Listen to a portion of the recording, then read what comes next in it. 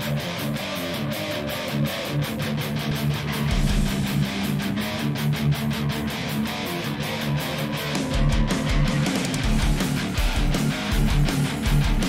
you doing, everybody? Tim from Ski Rex Media, back at you again with our second episode post-COVID. That's right. I am not going to let a single person forget that I was sick with COVID. Give me your sympathy.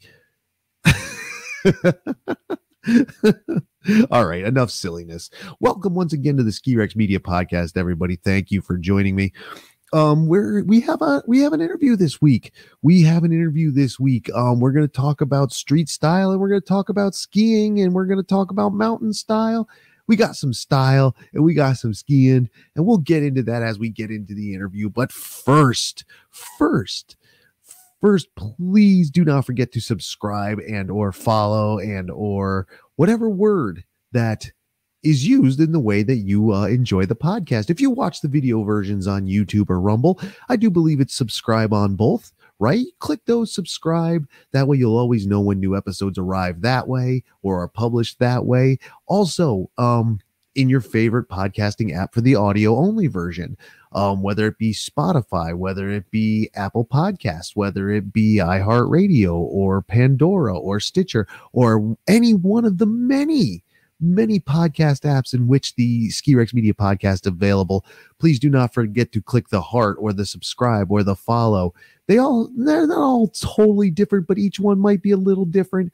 Check the one that your favorite podcast app uses and then subscribe. And again, with the audio version, you'll always know when a brand new episode is out. And this is the second of two, the second post-COVID episode. It was three weeks ish, so maybe 4 episodes worth of or 4 weeks worth of new episodes, because I was sick and had to cancel interviews and do all kinds of stuff. So interviews may not happen every week until I get everything rolling here again at Ski Rex Media and Ski Rex Media HQ. But this week we do have an interview, and we talked to Margaret from Trapper of Colorado.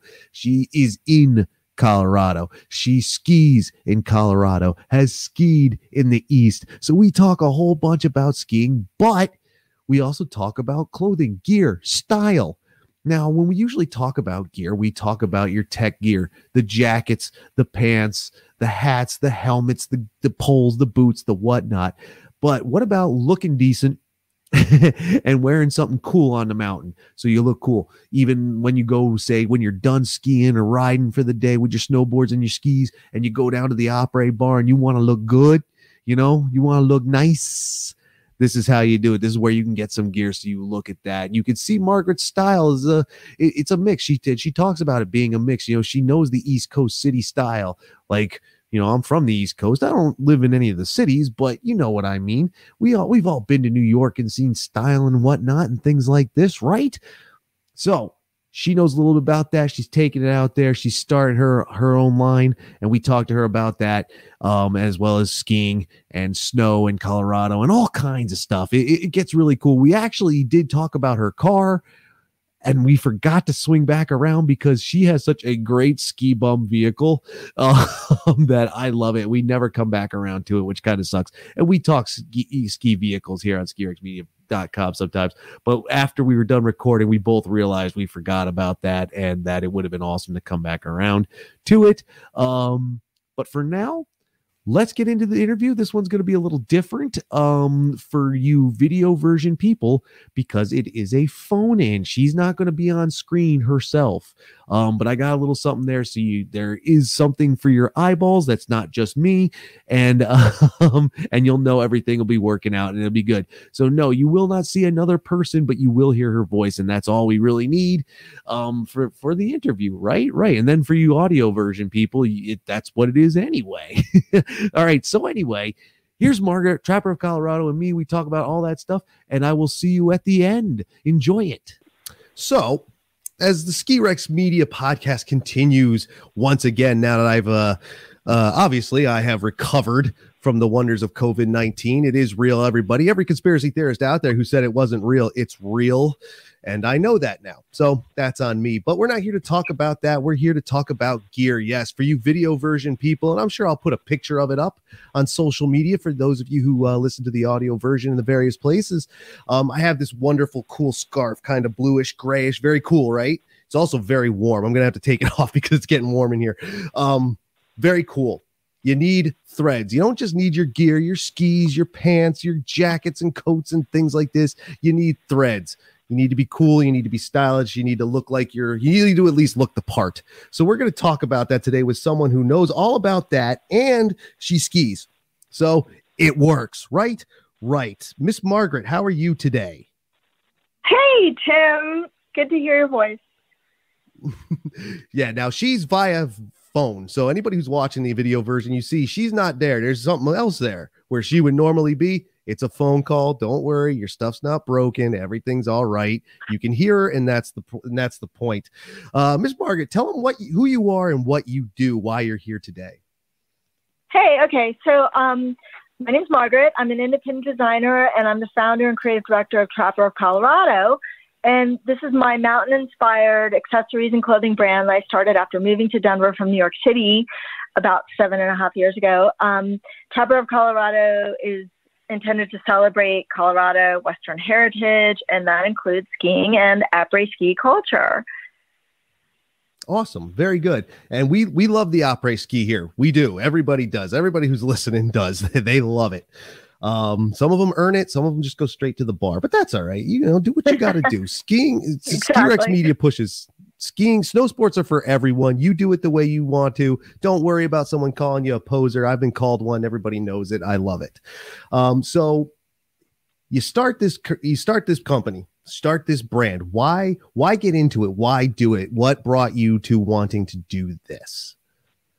Okay, so I'll try to be the Cliff Notes version, and that is that I moved out, and I didn't move out to Colorado thinking I'm going to start this brand. I was just here, and I was like, you know, when I'm going to Colorado, I'm coming from New York City. New York City is very fashionable, and I was like, well, I'm not going to wear my New York City fashions out there. So what's it going to be like when I get there? And I expected to find a sense of style that would be unique to the region. That didn't feel coastal.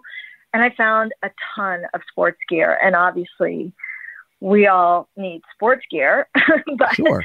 but I also found that style. It was like New York or LA. And since Colorado is becoming packed with people from these coasts, we're sort of letting our heritage slip a little bit. And I felt like, well, what can I do that connects us to our sense of history, to our sense of the mountains, to our sense of culture in the West?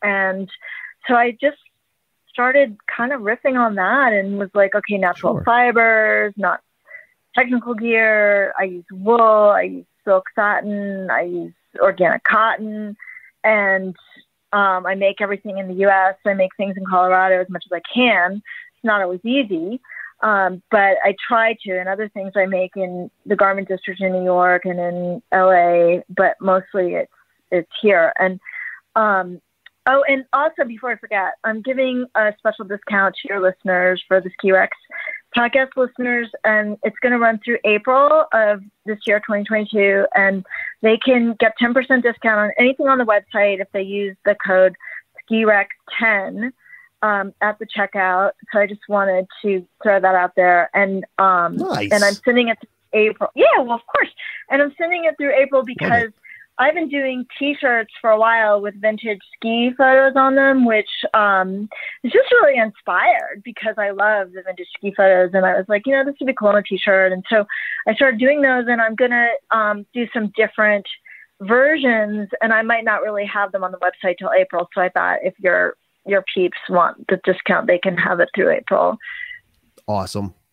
Oh, they'll appreciate it. Believe me. They know how to, they know what to do. You guys know. You've bought my merch. Head over to Trapper of Colorado at trapperofcolorado.com. Is that correct? Yes, that is correct. There you go. Yes. And then Ski Rex 10, Ski Rex 10, 10% off. Get yourself some threads. So that's and very Ski Rex cool. in all caps. all caps. The ski, all caps too. Go to the descriptions. Right. You'll see it once again for the audio people who are listening in the car. Don't look now. Wait till you get out of the car. You don't want the cell phone ticket in your car. I've gotten it. It's over $100. It sucks. It's so expensive. It's so expensive. I mean, but Margaret's in Colorado. We've heard that the traffic there is infamous going up I-70. You might be in a giant parking lot anyway. She knows. Oh, yeah. Like, that's what we've heard. We've heard that if nothing else, I-70 will be the worst traffic you've ever seen. And we're from the East. So. Yeah, right. Right. The way you see traffic there for sure. Well, it's not. It depends on the day. You know, it's like there are times when, like, I ski during the week. I really rarely ski on the weekends, and it can be just no problem at all. Like, you just cruise on up during the week. And I also, like, I think one of the best kept secrets here is that you can ski late. You know, there'll be storms coming in April, and I think some of the best skiing comes late in the season, and the mountains will stay open until Arapahoe Basin, you can be skiing sometimes until July. I've skied on the first day of summer just a couple of years ago, 2019.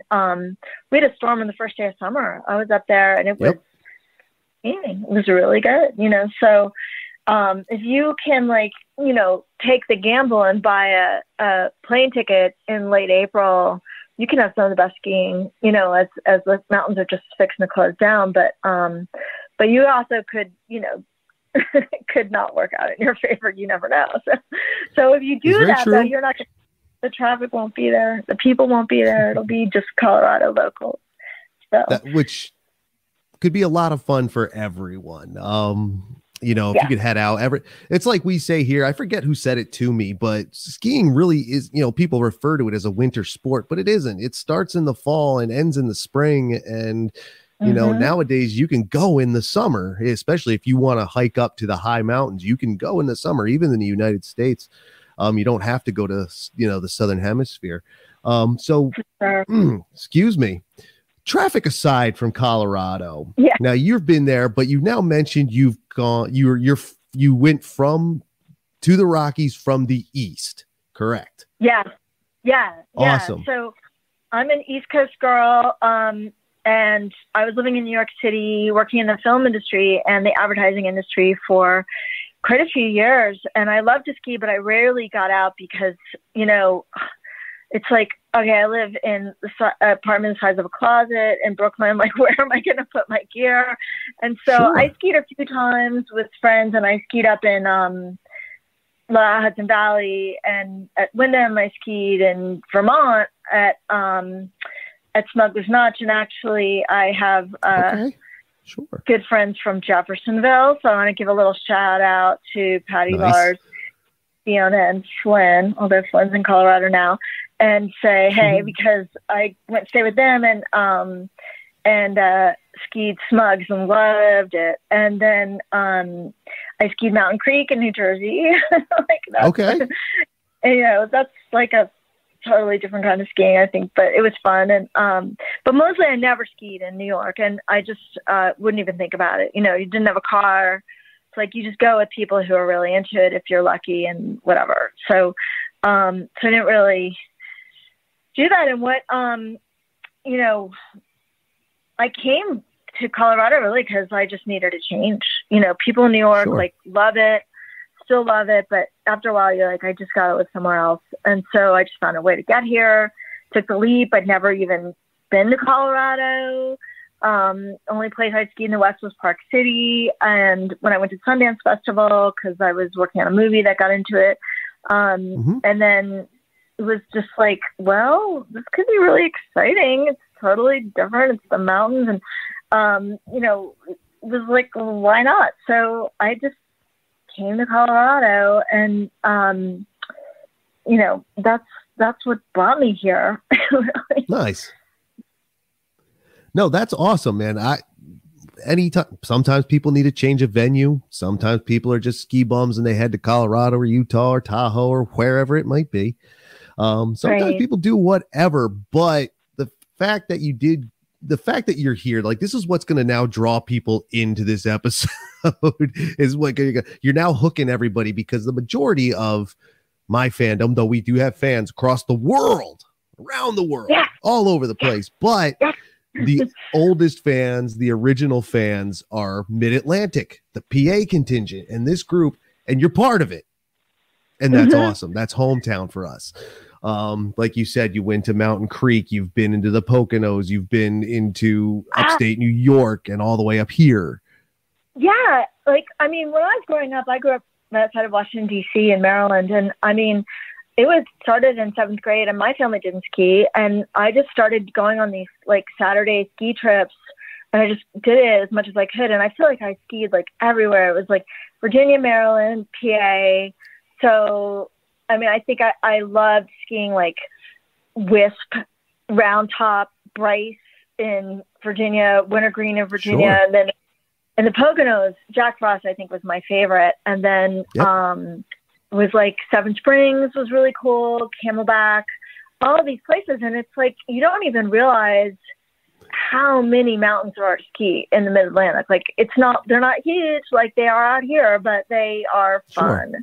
It was great, you know, and on really windy, cold days here. And sometimes in March, it can be really windy here. And I'm like on some icy mountain, you know, icy run with friends of mine who are from the West, and they're like, oh, it's too icy. And I'm like, no. This is really not a big deal. Like, you just got to use your edges. Like, this is what we did back east. It's not a big deal. If you could ski the ice coast, you could ski anywhere. That's kind of a try-hardy thing to say, I know, but I push it because I think it's funny. That's on me. It's so true. Now, and I was also going to say, like, when I was learning to ski, and I mean, my parents were very supportive. I was really lucky about that. But I convinced my mother to let me take lessons at an indoor ski school in Virginia outside of D.C. I think I must have been in 8th grade or something, but I would go in the fall and do those little runs down these little hills at an indoor ski school. And I thought it was a great way to like get your skills up when the season is shorter, you know, in the East. So I really am all about it. It's like whatever you can do to get your ski skills up, just do it. Now let's talk about that for a second, because that's interesting. Now, you never ask a lady her age. We're chivalrous here at Ski Rex Media. I am, but you are. We know that for indoor, the way we know it, Big Snow was the first American indoor thing. They've had these all over Europe and Asia for years. We're just getting into it as Americans. We all know that John Emery from Alpine X was talking about Fairfax Peak, and that's going to open in a couple of years. What was your indoor experience back then? You know, I remember it like if I say much about it, it's going to seem like it's not worth doing because I do remember it being like some kind of like AstroTurf and little pellets or something like that. I don't think it was very elaborate at all. You know, I just remember that I did it and it was enough to give me the confidence to start my season. And I can't say that I know much about it because I know that when I went, like I just went by myself. I mean, I was with other people in the class, but it wasn't like any of my friends were in it with me. So it's like, it's not like I have these great memories of indoor ski school. It was just something I went through. Well, it's very interesting from a history standpoint because we get to know certain things by certain names and, you know, what have you. Big Snow, American Dream down there in New Jersey will go down in history as the first American indoor place to open. Great. Fairfax Peak will be number 2. Where's that? Great. I don't know Fairfax Peak. Where is it? So Fairfax Peak will be built in just outside or just on the edge of Lorton, Virginia, near I-95 on top of an old landfill there. I did not. Oh my gosh, I had no idea. That's like, well, Fairfax. Yeah, that makes sense. I had no idea. Margaret's also a fan of the program. She's listened to this, and you listen to the episode with John Emery from Alpine X, and he talks all about it. And that place is going to be styling. It's going to be sick. And they're opening more across the country as they can. I actually tried to put in his head, like, Las Vegas, baby, we can do this. But because I don't really need an excuse to go to Las Vegas. I'll go there any day of the week, but my second home. But the point was, this is more like a plastic hill, your experience. And we know those still. There's like a place in Virginia, I can't remember the name of, that has outdoor plastic hill. There's a place in Connecticut that has outdoor plastic hill. If you've seen Copenhagen in Denmark, on top of their big power plant, it's plastic hill. Yeah. It's like AstroTurf. It's that kind of stuff. Yeah. That's very interesting, because even though it's around, I've never tried it, and I don't know anybody who really has. And that's cool that you got to do it back in the day, I think. It's cool enough. It's cool enough. It's cool different. Yeah. Well, some people talk trash about that. Like real try-hardy people who will call you a poser will be like, dude, that's nothing. That's not real. I would never do that. I'm like, are you kidding me? It's different. I'll do it now. I'll do it right now today. Where is it? Right, I'll do grass skiing. I don't care. Well, it is. It's like, you know, there are certain muscles that you have to keep toned, and there's certain skill sets for skiing. It's like, you know, why would you want to just atrophy when you have the opportunity? Because it's not like there was a couple summers ago, I was going to go down and ski in Argentina, because I love Argentina. And I was like, I'm going to do it. I'm going to go. And then I got really sick. And this was like pre-COVID days. I just got some kind of summer cold, and I was like, I'm not going anywhere. And so I didn't go. And it's like, yeah, well, like you can't just get on planes and go to Argentina or Chile or something, you know, whatever. So, or New Zealand. So it's like, all right, what can you do? And you want to stay in shape if you really love skiing. And so do it indoors. Just do it. You know? Yeah. It's fine. That's what I say. And I fully promote indoor. I love indoor. I really enjoyed it. Yeah, it's simple. It's limited, but I had fun. And that's what it's about. Fun. Don't let anybody tell you any different. It's about the fun. Don't let the tryhards get you. Ski Rex Media, enemy to the tryhard and lover of the poser. Because I've been called a poser, and it's whatever. I don't care. Well, can I tell you? I mean, I feel like, so I came out here and to do, you know, and I started doing this. What I really wanted, what motivated me to do my company was, okay, so there's like a style that's Colorado, but what I really wanted was a trapper hat. And those are like, some people call them aviator hats, so they come with the ear flaps. And I wanted one that looked really much dressier, that I could wear to the office. I could wear out, whatever, the theater, the brewery, anything, without, you know, staying warm, especially because I ride a bike a lot, even though I should have been wearing a helmet, but sometimes it's so cold, you just want to wear a hat. And so I was like, I just need this kind of hat, and I couldn't find anything like it. And I started just thinking, well, how hard can it be to have it made? Well, it's harder than anything, but anyway, or have it done the right way. But so I started getting these fabrics, and I got, is there wool on the outside, like herringbones, and wool and cashmere, and then they have a layer of quilt batting, and then on the inside next to your head is silk satin, and they're really quite stunning. You know, they're attractive. And when I was so excited, I was first getting my prototypes made, and I was showing people here, and someone said to me, you know, well, you're not going to wear that to hike a 14er. I'm like, you know, like, no, like that's not the point. You know, this is for a really cool mountain look that's street style. And at the same time, like, this person was from Colorado, and I think thought, like, you're not from Colorado, like, you're just a poser. And I'm thinking, you're right. Like, maybe I am a poser. I'm definitely not from Colorado originally, but I also was like, you know what? Like, maybe it takes coming into a place to see what the place really has, and then reflect it back out. And that's what, like, my goal has been. Like, I'm also really into, like, finding the heritage. And actually, I want to tell you one thing. Since I mentioned that they have these satin linings, I do make a point of using more traditional Chinese silk patterns in the linings of the trapper hats, because I found out that in the 1800s, the largest importer of the North American fur pelts was China. And so their trapper hats, like, you know, indicative. I mean, I don't use fur. I use faux fur on the brims, but it's, you know, it's channeling the heritage of the mountain trappers. And so that brought the Chinese silk into North America, was that trade in the 1800s. And that's why I was like, you know, to honor the heritage, I'm putting traditional Chinese silk patterns rather than, like, I could do contemporary patterns. I could do Indian silk dupioni. I could do Italian silk, but I'm doing this special kind just to honor the heritage of the region of the West. Nice. That's awesome. Cool. There's nothing wrong with that. That's great. That's fantastic. And I'm sure we look good doing it. Like I said, I have a Trapper of Colorado scarf that I was wearing, but it does get warm under this light because I'm behind the times with lighting. And it's very awesome. It's well made. It looks fantastic. Like, I love the colors of it. I love the construction of it. It's going to be great to use around. And again, you say this isn't tech gear.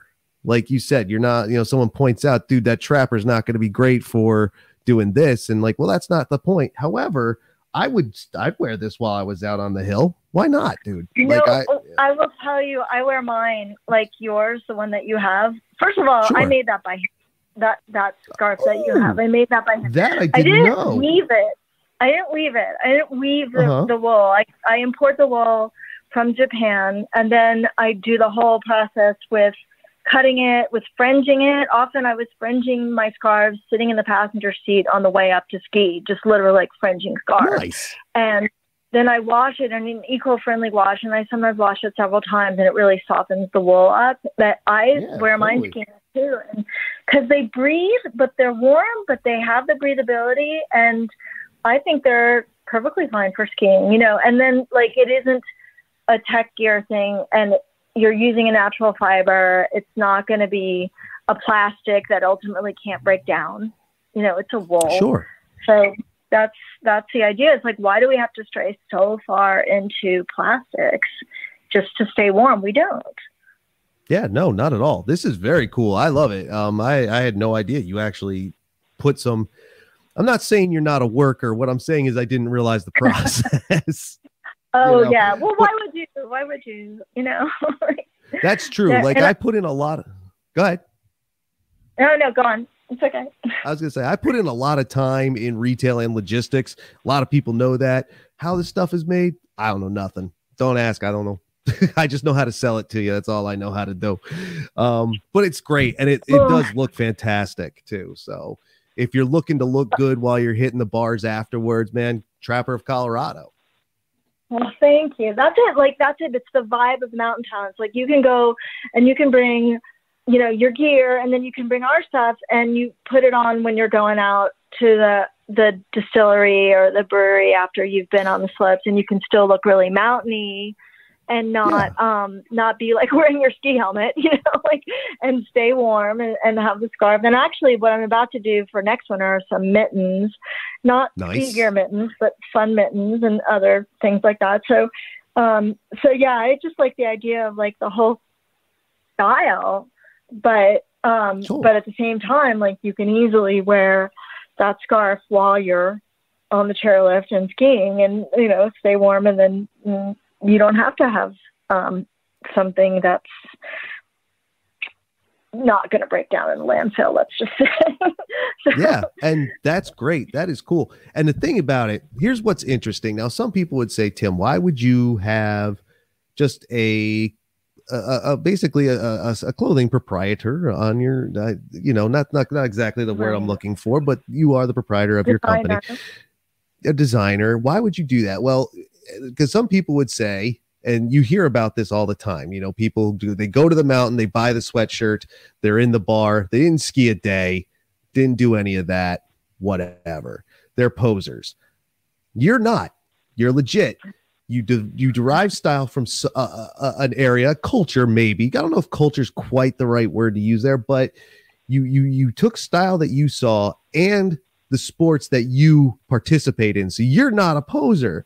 This is someone who legitimately does this, who's now taking you from first chair to last call. Like, is that accurate to say?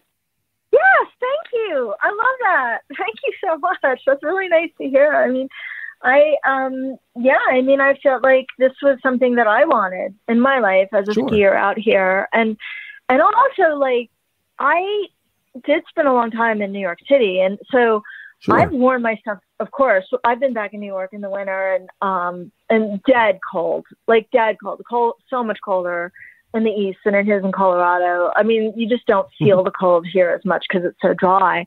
And I've worn my products and felt just as stylish with a mountain style on the street in New York and was super warm the whole way. You know, it's just I mean, I felt like, well, I don't want a t-shirt with the letter C on it. Like everybody comes to Colorado and has something to bring home, or, you know, and of course I have the stickers all over the back of my car, but from all the mountains, but Excellent. It's just not, you know, like I totally have to. I drive a vintage car. It's a collector vehicle now. It became official with the plates and everything. And it's got ski stickers all over it. So it's kind of fun, but but I didn't just want that. I wanted something that really felt like the culture. And I was like, I think other people would too. And actually, you know, one of my biggest honors of the last year, and I haven't been in business very long at all. I launched right before COVID. It was such a bad timing, but I was doing a bunch of these holiday markets last month, and one of my customers on the very last day of the holiday markets was Senator Michael Bennet from Colorado, and he and his daughter were doing their holiday shopping. And it was so much fun. I mean, I love Senator Bennet. And we did not talk politics. We talked about history. We talked about Colorado history. And he recommended a book to me. I mean, it was really cool stuff. And but he bought a whole bunch of things. And it was partially because he saw what I was doing, which was trying to bring style to this region. And that sounded so arrogant. I didn't mean it to be. It was like trying to channel the style of this region, the style. Like, it's like, I didn't bring it, but I was definitely feeling like we needed to pick up on it and reinforce it as what is woven into the culture here and our heritage. So, you know, Absolutely. He saw it and I was like, yay, Senator Bennet, all right. So anyway, that was very exciting. For me. I can imagine. I mean, look, in the United States, for better or for worse, this country, you know, loves to get political, and politicians have rock star status for fame, whether it's good or bad, infamous, famous or not. It's rock star style. I could get getting a kick out of that if Bernie walked up to me and started saying, "Hey, screw media, blah blah blah." I'd be like, you know what, bro? I would never vote for you ever in life, but awesome. You know, and he'd be like, "Wait, what?" Trust me, everybody wished that he was wearing their mittens when it was like meme last winter. That was like, and it was a woman from Vermont. His mittens. But everyone's like, the mittens. like, she's so lucky. You know, I'm sure she sold out in no time. that was the greatest accidental marketing. Exactly. Just the greatest accidental marketing campaign in history. I thought it was the funniest thing ever. I respected that woman. I was like, go you win. Yes. I mean, sure. Yes. Like, well, actually, I said it. If that would have all gone down prior to the election, Bernie Sanders might be your president. Just saying, if that had gone down prior, because he got more attention for that than anything. I know, right? Like, it was fun. It was fun. Oh, totally. It's the gift that keeps on giving, because it's like every now and then I still run across a meme from that, and I'm like, that is so funny. And, you know, you follow me on Instagram, so you see like my Instagram account is the posts are like serious, pretty serious stuff and like pictures of my products, but the stories are just like, I'm always cracking jokes, and it's like business in the front, party in the back, because that is where I will try to post funny stuff or just interesting or inspirational stuff, but not inspirational like cutesy, but just like fun every day if I can. And so it's like, sometimes I'm like, there's a Bernie meme I still want to post that, you know, they're still so good. It's true. Trapper of Colorado on Instagram. Definitely got some meme action going in the stories. I see it every day. I chuckle at a lot of them. There was actually one today. I can't remember exactly offhand, but I know I was like, nice. It was pretty good. So dancing today with the dancing. Today I put all the dancing ones in. Yeah, there was one in particular. I can't remember though offhand which one it was, which sucks. But go follow Trapper of Colorado on Instagram. You'll see them coming up. It's worth it. Just go do it. Thank you. Instagram, Thank you. Just do it. Instagram's great for that. Go do it. Yeah, I mean, God, the people who are listening, go ahead. I was just going to say every Friday I do a vintage photo. There've been a few Fridays I've missed because I was like moving or something and there was just no time, but I try to do a vintage photo every Friday, and I try to do ski stuff. Like it's winter sports or ski all from October until, May, and with a few other things. And then I have other stuff like water skiing or mountain climbing or whatever I find in the summer. But if you're into vintage ski photos, I try to do every Friday one of those on Instagram. Which is great.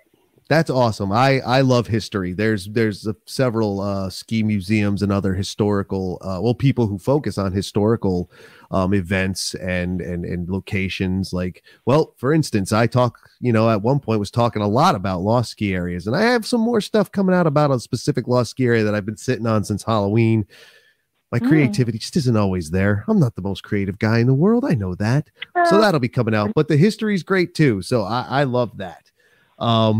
And speaking of which, not the history part, but you talked about a Colorado senator, you talk about living in Colorado, you talk about being from Colorado. You're definitely not a poser. I've never been to Colorado.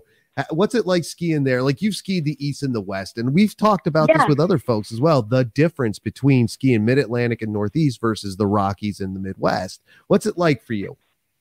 Okay, so the first thing that you notice, and it is crazy, the first thing you notice is that the height of the mountains and the length of the ski runs is just blows you away compared to the East. And there were times, there still are times when I'm just like, when the season's early, and for me it's still early because I do a lot more spring skiing than like, I don't love the cold, but it's so I'm barely getting started now, but it's like, I'm like, oh my God, this run is exhausting because it just goes on and on and on. And you're like, whoa, I have to stop. But also you just have to stop and take in the views and really just go, I am in one of the most beautiful places in the world.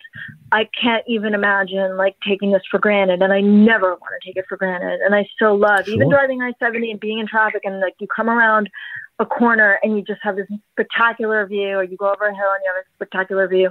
And I think that it's just not to be taken for granted, and then there's also, it's super cool. And then there's like the whole, like, I feel like it's like a secret side of the sport here, which is there are all these ski huts and warming shacks and smoke shacks, and they're scattered around the mountains. And some, I don't know, what's where exactly, but I can say a few things. Like, I know that I found a couple of them at Winter Park. I think Winter Park has, I want to say it's like 17 huts. I haven't been able to find more than 2. And one of them I just found like last April or May. At the close of the season. And it was actually, once I found it, I'm like, this is so easy to find. Like, how come I never found this before? But, and one of them is, I found a couple years ago, but there's more. And then like, I've talked to the lifties and I'm like, so do you know where? And like people really guard the secrets. They just really, really do. And, and somebody just told me there's one by like Panoramic with Pole 10, and I've been all over and I can't find it. And I'm like, I don't know where it is. So, but there's these little warming huts, and then there's bigger warming huts, and Breckenridge has some that are like infamous, that have been actually blown up by ski patrol because they were so big. It was like a house, and like way on the backside. I haven't ever seen it, but this one that they take them down because they don't want people getting hurt. They don't want people getting hurt, and they're remote, and they already have enough people on the mountain that the ski patrol has to take care of every day, getting people down off the mountain who are like in over their heads, and they don't need people way in the back parts of the trees hidden away who need to be like airlifted out. So they're like, you know what? It's beautiful. It's a cool thing, but like, it's got to go. And as a friend of some ski patrollers, I totally get it. On the other hand, it's like what makes these places so special is these little secret things. And then I've seen them at Snowmass. And have I seen Aspen Highlands? I've seen Aspen Highlands. Can't remember if I've seen a Snowmass, but I know Snowmass has the Hunter Thompson shrine. But there are these shrines all over those mountains. And I think Aspen has some as well. I'm sure they do, as a matter of fact. But I know that Aspen Highlands has quite a few, and I've like stumbled upon some. And Snowmass, and again, they don't let them all stay, but some are still there. I think Hunter Thompson's is probably always going to be there because it's Hunter Thompson. Like that's like, it would be like sacrilege, but I've seen pictures, and there, you can just Google this stuff and see, you know, information about like the shrines. And that's the kind of thing I think that makes it really unique and tied to the history, and a sense of like, skiing is, sure, it's a sport and it's an industry and it's a big money industry, but at the end of the day, it's about being with your buddies and having a good time. And like the shrines are for remembering the people have skied with, and the little huts and the smoke shacks are for like taking a little time with your friends, and you all like pile into, you crawl through a little hole and you're in this little kind of cave that nobody else knows about, or most people don't even see, and you're in there, you know, whatever, eating your lunch or smoking or whatever. And it's like, that's what makes it special. It's a culture that's about friendship and shared experience. It absolutely is. It is. Skiing is a social sport, man, and snowboarding too, and most snow sports. And you know, we know it over the pandemic season, last season, you had to ride a chair by yourself if you didn't come with friends, you know, and part of the experience sometimes is riding a lift with new people. We all do it. Some people hate it. I get a kick out of it. I get a kick just this season myself. I was riding a chair with a dude and his teenage daughter, I guess. She didn't want anything to do with talking to new people, but he did. So we talked around her. We didn't care. She had to deal with it. It wasn't a long time. I love like being alone and talking to people on the lift. And I always talk to people on the lift. And that's like, you know, unless you're on a lift and you can just tell, like, that person's got their headphones on, they just don't want to talk and whatever. But mostly it's like, you just have the most interesting conversation. It's kind of like an elevator, you know, it's like, you have this much time. You're going to have, and so I always start with like, hey, where are you up here from? You know, and then a lot of people are from Denver, but you know, you get people who are like, hey, I just flew in from, like, if it's spring break, it could be Florida, you know, or Mississippi or Alabama or Texas, whatever. But a lot of people from the East Coast, and it's fun. That's the best thing. It's a social sport all the way. It is, and you're not wrong about the different like warming huts, the different secrets. Like we've talked about that on the program, me and other people here, about the secrets that locals know, like things you may or may not find. We've talked about mountains that I've been to where I at one time know where the secret trail is that the lifties would all hit to get high and stuff like this. And you know, I would go down, and I've told people sometimes, you know, don't let anybody know you told an outsider because they'll kill you. It's a capital offense. But I've said it openly. Go to Google, go to your mountain that you think you might know something, look at the satellite map, and then look at the trail map. And you're going to notice another trail kind of cut out there that's not on the trail map. And unless that trail has history, that's the secret one. But then you could see Area 51 too. Oh yeah. You can figure out so much stuff from Google's satellite maps. It's ridiculous. And yes, you can see Area 51 too. So what I'm saying isn't that big of a deal. You know, you can see the secret air base out there in Nevada. It is really there. Right. And yes, you can see it. So yeah, man, you have such a different experience. Like skiing, generally speaking, from a general outlook or whatever. I don't like generalized anything, but in this place it applies, because if you ski here in the Northeast, you ski in the Rockies, you ski in the West, you ski in the Midwest, Mid-Atlantic, whatever it is, or then you go to Canada or down to South America or Oceania or Europe or Asia, we're all generally the same, but little differences. And that does go regionally by country as well. Skiing here in New England versus skiing there in Colorado, it's a little different, you know, and because I don't think we really have that similar. Again, I don't think culture is the right word, but it's close. Right. You know, I think that. So it's very interesting to me to get to talk to people from other places. Like on this program, we've talked to people from the UK. We talked to people from California. We now talking to you from Colorado. I don't remember if there was another Colorado. Well, there was, but that was something else. So you've told us about what we can see. You got any other tips, tricks, anything for those of us who've never been?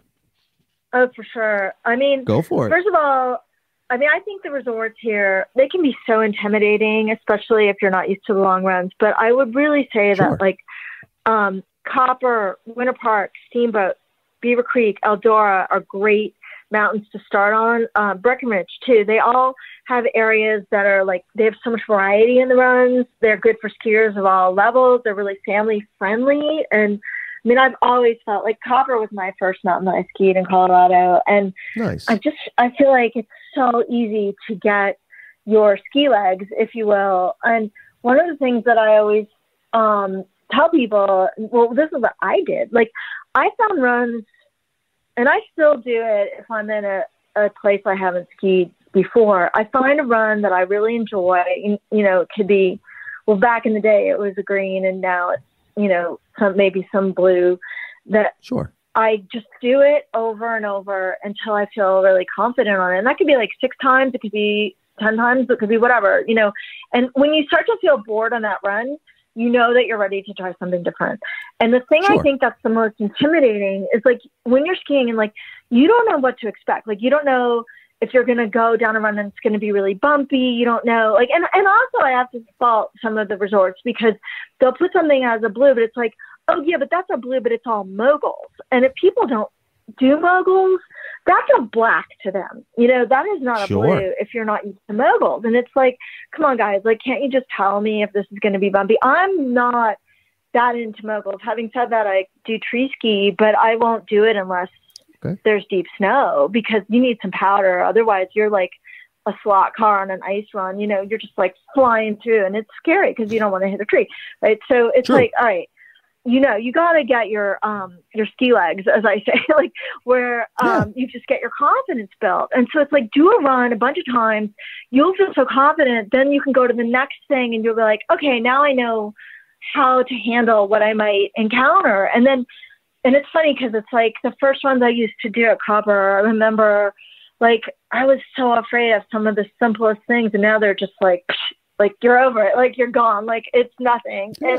And every season I try to find, especially like later into the season, I'll find things that I'm like, okay, I'm trying this new thing, and I might just do it a few times, but I haven't really mastered it. And I'll make a point of saying, okay, so next season, that's the one I'm going to master.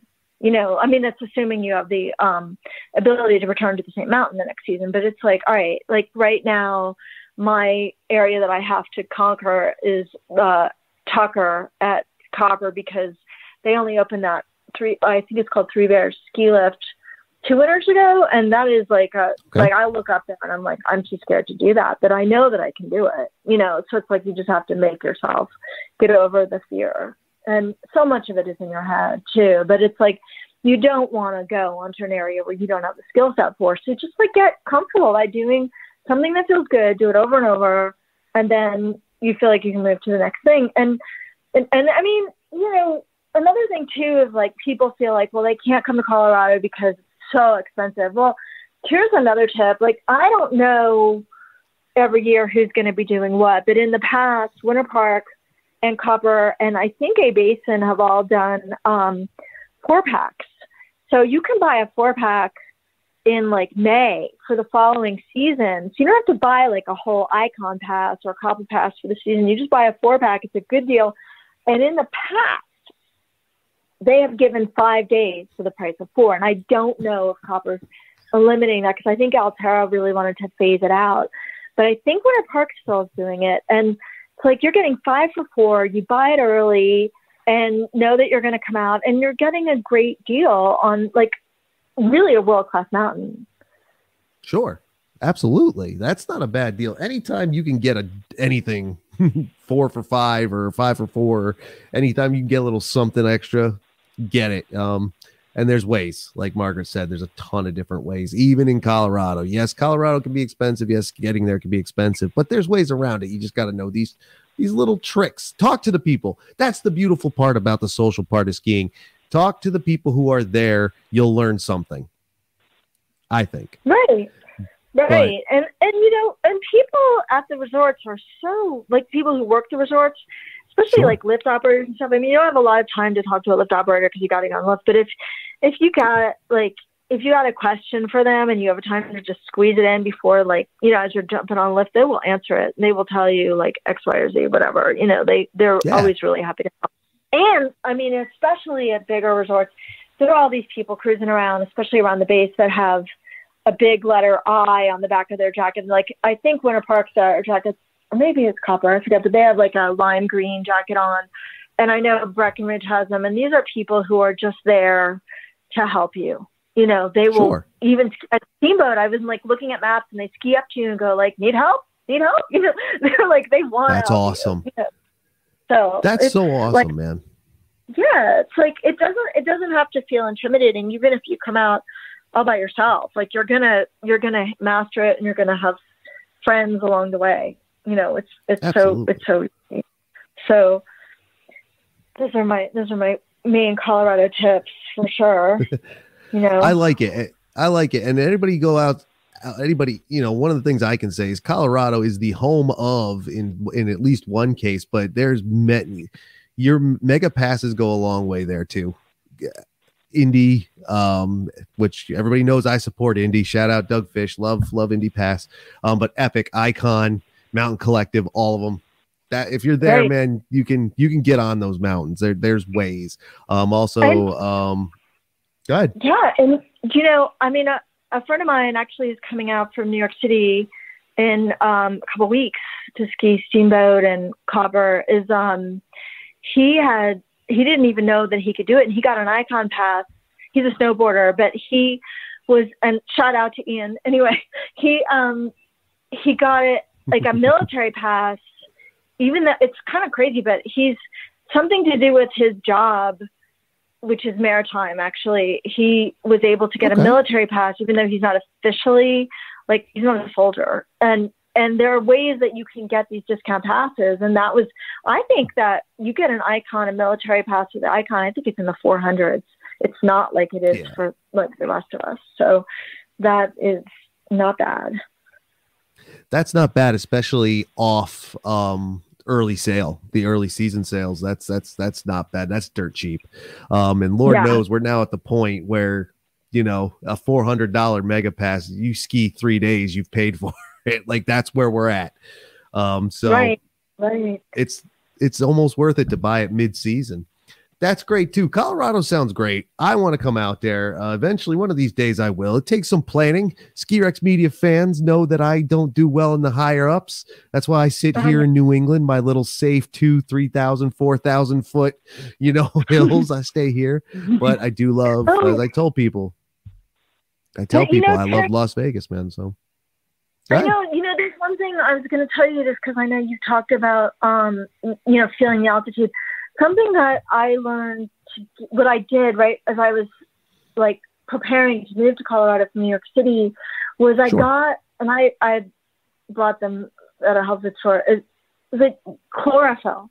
So you can get chlorophyll in liquid form, and chlorophyll is like, you know, what's in plants. So, and you take, and it's like a dark color. It's like almost a purplish, as I recall. And you take a tablespoon of it every day, and it's supposed to help you acclimatize. So if you were to do that, like knowing like, okay, I'm going to be skiing at altitude in February, and you start taking that for, I don't know, however many weeks in advance, like you'd have to kind of research it, but you just start drinking a tablespoon of chlorophyll a day. It might help getting, you know, and when you come to the mountain towns, they always have these little, like all the stores that you see, these like powder mixes that you add to water, and they help you acclimatize. But I don't know that they'll really do much if you're just there for a couple of days. So that's why I think if you can get stuff in advance and just start preparing your body, I think it'll help you. That's interesting to me. I had never heard the chlorophyll before. I've heard of other plants that can help. One of the ones I heard is if you go to South America where there's coca plants all over the place. I say that's not for me.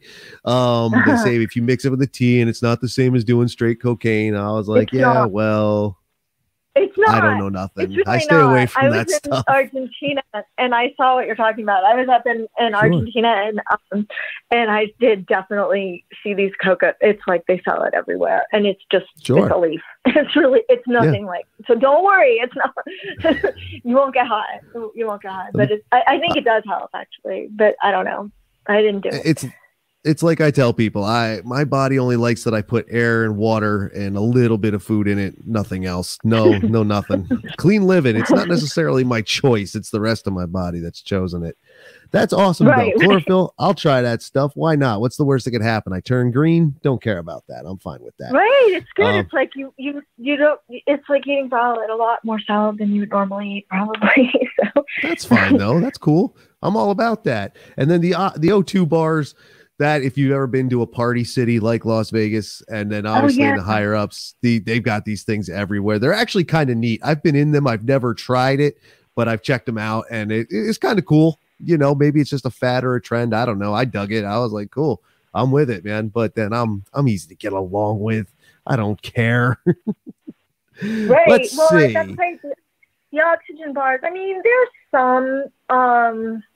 I know a person up in Frisco where I was living last year up in Summit County who owns the oxygen bar at Copper, but I think he might have closed it. So they're around. They're not a ton of them. It's like, I bet they're like in the more expensive resorts. Like I bet there's an oxygen bar in Park City, that kind of thing, you know. Yeah. But I don't think I ever saw one in Steamboat. And I was just in Steamboat a couple of days ago, and I don't think I saw anything up there now. Yeah, I sold a bunch of stuff to a store, my favorite store in Steamboat. And actually, it's so funny. I was like, it means so much to me because when I first started skiing in Colorado, one of my first mountains, Copper, and then Winter Park, and then I went to Steamboat, and my friend and I were doing this like epic trip, and we went up. It was right before Christmas, and we went to Steamboat, and then we went from there out to Park City. Anyway, but we were my first time in Steamboat, and I'm walking down the street with him, and I saw this store, and I was like, "That store is beautiful. That's where I want my products to be one day." And it was the first store that I approached, and they took my products, and then I just went up and gave them more. So it's called Into the West. And they're really more of a design store, but they have a small area for clothing and accessories. And it's just a very, very Western and very Steamboat Springs experience. But Steamboat is not a like dolled up resort town like some are. It's really there's a lot of ranches in that area of Colorado, and it's got like a cowboy feel all the way to its core, and it will never let that go. And they even have like big cowboy parades and things on the in street. That's awesome. I've heard that about Steamboat, man. It's got that cowboy feel to it. You see the ranches, you see the horses, you see the ski joring out there. That's awesome. I definitely want to check that out one of these days. The whole thing. I've heard so much good thing. I actually have a friend from back in the long ago. I think she had a grandfather or a family member in any case who lived out there. So she was out there every so often. This was back in the American Skiing Company days, kids. So that's dated. That's 90s dated. So when we all worked for the same company, Steamboat and us. Yeah, back in the 90s, my friends. That's right. Tim's not a young guy anymore. He just isn't. But he's not old either. Don't you forget it. I don't know. I'm stupid. Whatever. Exactly. But it does sound great. That place does sound awesome. Colorado sounds good. You make it sound great anyway. And it's also always awesome to talk to people from different places. Like I said, we've talked to people on this program from the UK, talked to people from all over the United States. We're lining up some more Europeans. It's going to be a wild time here as we finish out the general ski season here, since it's almost February. The season's halfway done here in the East, but in Colorado, there's still plenty of time to go. You still got months. Months. Time. You know, I love that you're embracing skiers of all from all over the world for your program, and it's one of the things that I mean, this sounds a little braggadocious, but I will say that I've enjoyed being on chairlifts with people from Europe, and I found them more at Breckenridge, I think. And one of the things is, I mean, I'm just saying, they have told me that it's better to ski Colorado than it is to ski the Alps. And they said, because the weather's more consistent, you have more sunshiny days, the snow comes and it's like manageable. Like you can ski in the snow. Like I've skied in some whiteout conditions and I've skied in some pretty high winds, but it's like, and they do closed chairlifts, but that is not the norm. You know, it's just not the norm. And it's like, it's that incredible powder snow. If you're in Steamboat, it's officially champagne powder. And, you know, I mean, it's all the same powder snow all over the state, but Steamboat has like a trademark on it or something. But it's like, it's just an easy area to ski. And Utah as well. It's like the Rockies are just so easy to ski in. So, I mean, I'll be curious what Europeans that you interview would have to say if they could compare skiing Western United States with their own home mountains. But, you know, shout out to the friends in Switzerland, especially, that, yes, I would like to go there and ski too.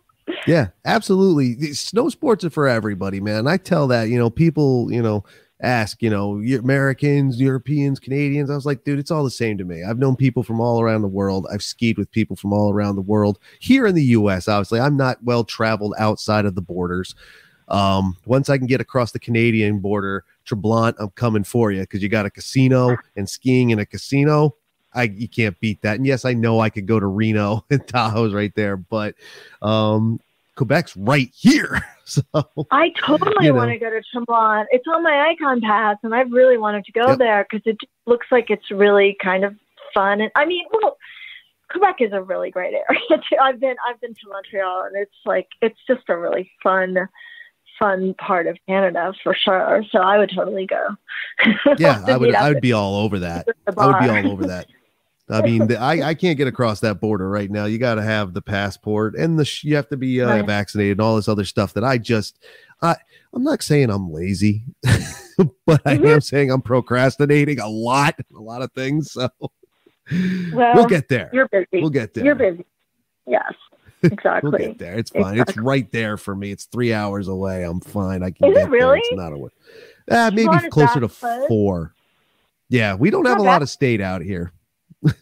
That's true. That's true. We're very small. That's one of the wonderful things about road tripping around the United States, because you realize in 6 hours here you can get through 6-7 states. Out there you might get across 1, maybe 2, and if you're in Texas, you're just not getting out of it. Not in 6 hours, you're not. But I don't think so. Yeah, but I like to drive, so that's cool. That's awesome. This sounds great. I love it. Trapper of Colorado, great stuff. Check out their website. Anything else you want to do before we get out of here? Well, just mention again, like, your listeners get a discount, so 10% off anything on the website through April 2022. And the code that you're going to use at checkout is SkiRex10, and that's all capitals, SKIREX, the number 10. They get 10%, and I do free shipping in the U.S.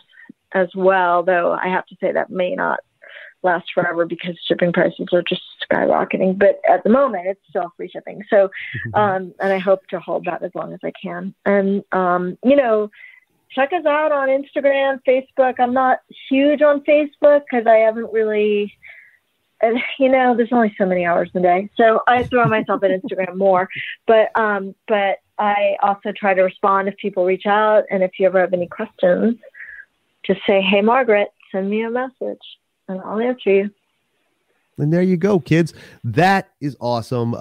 Check her out. Check out Trapper of Colorado on Instagram, as she said. Very awesome. Like I said, I watch the story every day. We got some good memeage going on over there. So that's a lot of fun. Like I said, the gear is pretty solid. I love this scarf. You're going to see that popping up as I get back out on the mountain in the coming weeks. Yeah, it's going to be kind of awesome. So we'll see that. We'll all be tagging each other back and forth. It'll be a lot of fun. Margaret's out there hitting mountains in Colorado. So shout out to Colorado and everybody out there. Have a good time. I know their parts of Colorado's season started late too, but winter's coming. Real winter is coming. I can feel it. Snowing very right good now. Yay. It's snowing right now as we're talking. That is awesome. Thank you, everybody. Thank you, Margaret. This was a lot of fun. I hope you had a good time as well. Yes. Thank you so much, Tim. I really appreciate it. No problem. No problem. A lot of fun. We'll get you back on as soon as we can. And we'll take runs. If you're in the East or if I'm in the West or if we both happen to be ended up at Treblant, I'm down. Oh, yeah. I'm not great, but I can keep up. Nice. Very good. We're probably at the same. Yeah, I think I'll be trying to keep up with you on a switch. So, I mean, you never know. I might be having a good day. All right, everybody. Trapper of Colorado, trapperofcolorado.com. SKIREX10, all capitals, 10% off. Free shipping for a while, but that might not be there. So get there as soon as you can because we know the USPS, UPS, FedEx, it's all going. Everything's going up. Check it out ASAP. All links in the description. That's both video and audio versions, which you can see and hear anywhere. Thank you, everybody, for listening. And we'll see you on the next one. Thank you, Miss Margaret. Thank you, Tim. Take care. Thank you. And there you have it, everybody. Margaret, very nice woman. A lot of fun to talk to. We actually talked for a while. We actually were talking for like an hour before we even started the actual episode. So very friendly, very nice woman, very awesome.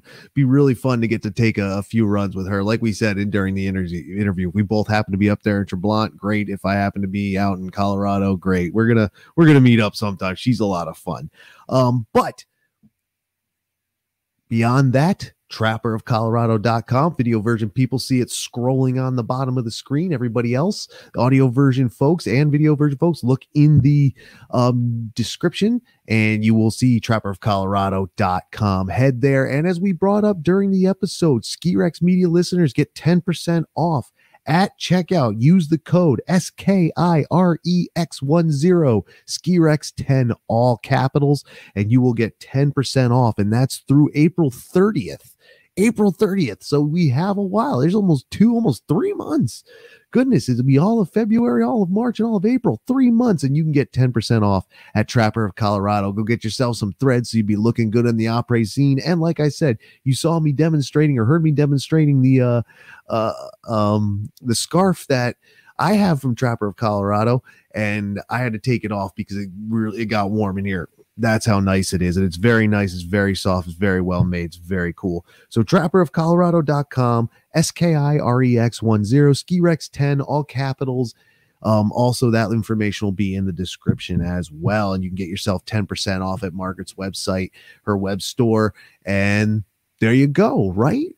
Thank you for joining me again. Thank you to Margaret for being on the program. That was a lot of fun. I hope you enjoyed it. I hope if you want, you'll enjoy it again. But if you did enjoy it, like I said, please tell your friends, share it, like it, leave reviews. You can do that. Not only you can rate and review not only on Apple Podcasts now, but you can do it on Spotify now. I know that for sure, and there might be others, and you can do that as well. Don't forget to check out Ski Rex Media's Patreon, link in the description. And if once you're done at Trapper of Colorado, if you want some Ski Rex Media merch, including the sticker request, stickers are still free, but you can request them through the store, skirexmediamerchshop.com, and you can pick up some Ski Rex Media branded merch, the main logo, and a couple other nifty little things I've put together. Also, if you want, on February 22nd, Washington's birthday and my birthday, the Washington birthday, Tim's birthday sale. That day, if you pick up something on that day, 25% off. Why not at the Ski Rex Media merch shop? How about that? Does that sound good? Yeah, we'll do that for the whole shop. How's that sound? I mean, gift cards won't be a thing, won't be part of that, but gear will, merch will. So check that out. The one day only Ski Rex Media, Tim from Ski Rex Media, George Washington's birthday sale, 25% off in the merch shop. Grab yourself something there too, right? Right. Thank you again for joining me, everyone. Please join me next week for another, it might be an interview. I was about to say another interview for sure, but I don't know yet because I'm still rescheduling interviews from when I was sick. See, told you, I'm not going to let you forget that I had the COVID. So it might be me. It might be an interview. Not sure yet. We'll see. Thank you for joining me anyway, and I'm sure you'll join me for that one. Thank you for enjoying it, and I'll see you out there as I start traveling around again and skiing again through February. I'll see you out there, and March.